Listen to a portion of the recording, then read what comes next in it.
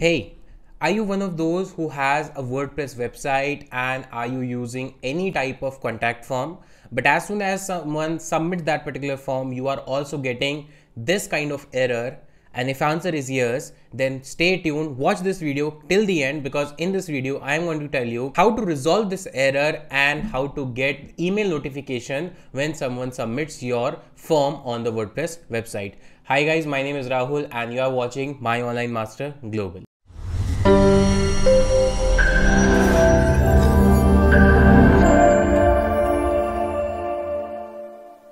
So guys, as you can see right now, I am on the website, and just like you guys, I also have a contact form which have name, email, number and message field. But the problem is same. If someone fills this form, I don't get any email notification, and the error, it shows is that there is some error in sending email. Please try again later, something like that. And guys, this problem does not occur only with the contact form 7, but if you are facing with any of the plugin, the main reason is that your hosting provider does not support the default email function which is supported by the PHP language. And since the WordPress is built on PHP system, so it uses the default mail function, and if your hosting provider does not support that, then in that case you will not get email notification. But don't worry, there is a quick hack to solve this, and for any plugin this will work. So stay tuned, watch the video, and in order to solve this problem, all you need to do is you need your website and a Gmail ID or Gmail account. These are the two things that you need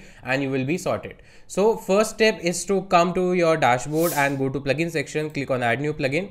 Here we will use a simple plugin that is called WP SMTP, or you can simply search for SMTP. So search for SMTP.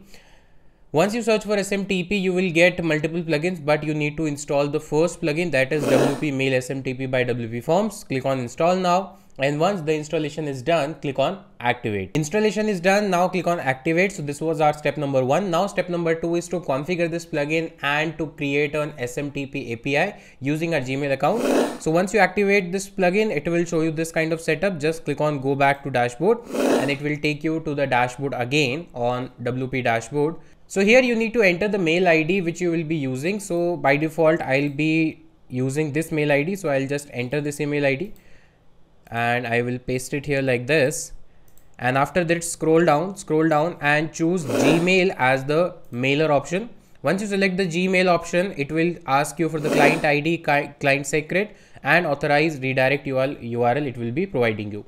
So you just need to keep this screen as it is, and meanwhile open a new tab, go on to Google and search for Google Developer Console, and please make sure that you have a Gmail account with you in order to get this done.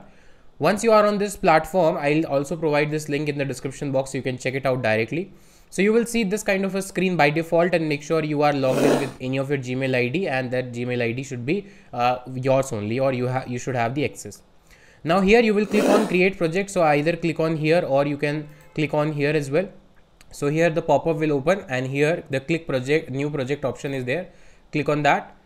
Here you can give it a name. So not a problem. I will give name as SMTP. You can give as any name. It will not be visible to the user. Now click on create. Once you create a new project, after that the next step is to create credentials. So that is something I will be telling you in shortly. So here my project is now created. You can say project is created, and here the project is selected SMTP.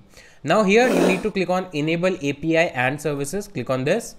Once you click on this, you will search for Gmail. You will search for Gmail in the search box, and you will see Gmail API. Click on this Gmail API. Once you click on this Gmail API, here you will see an option called enable. Just click on enable. Don't worry guys, this method will work for every kind of WordPress plugin, not a problem. So just follow all the steps as it is, and if you face any problem, do let me know in the comment section.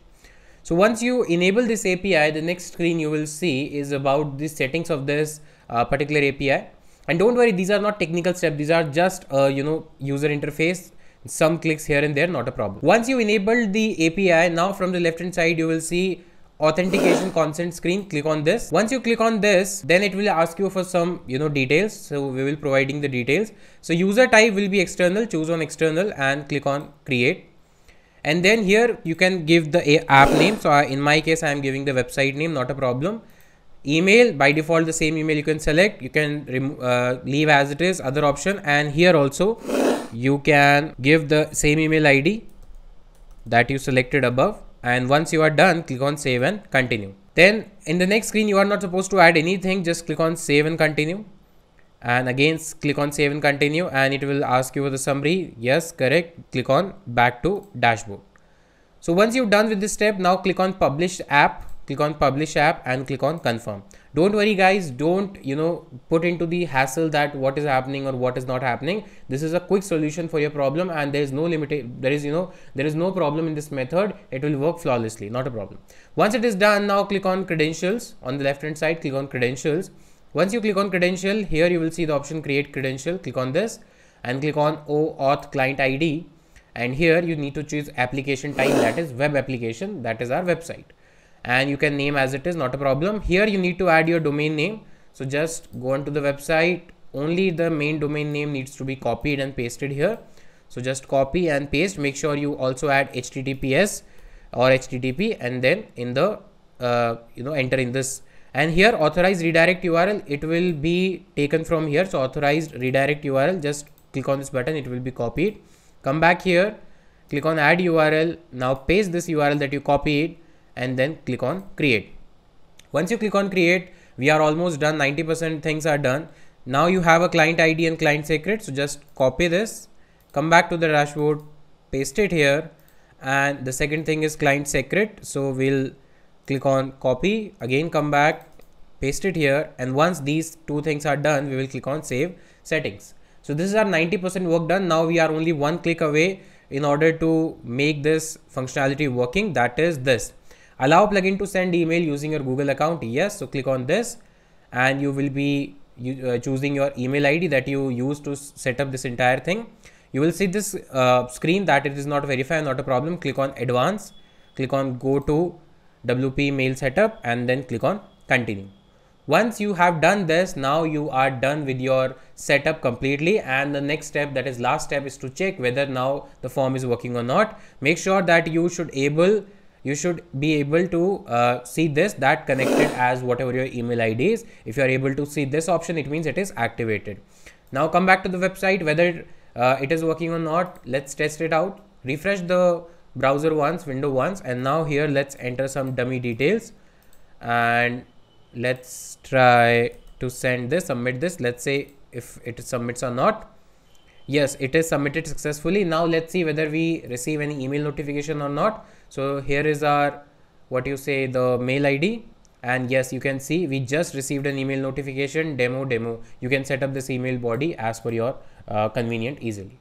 So that's how you can solve this problem, which is related to you are not receiving any email when someone submits a particular form on your WordPress website, or if there is an error. This will work for every sort of plugin because it is not plugin dependent. The separate plugin, that is WP Mail SMTP, will do the trick, and it will enable you to send email notifications from your WordPress website to the user and as well as admin as well. So guys, that's it for this video. I hope you liked the video, and if you found it useful, then don't forget to like this video, subscribe to the channel, and press that bell icon so that you never miss an update from our side whenever we upload a new video on our channel. Thank you so much. I will catch you in the next video.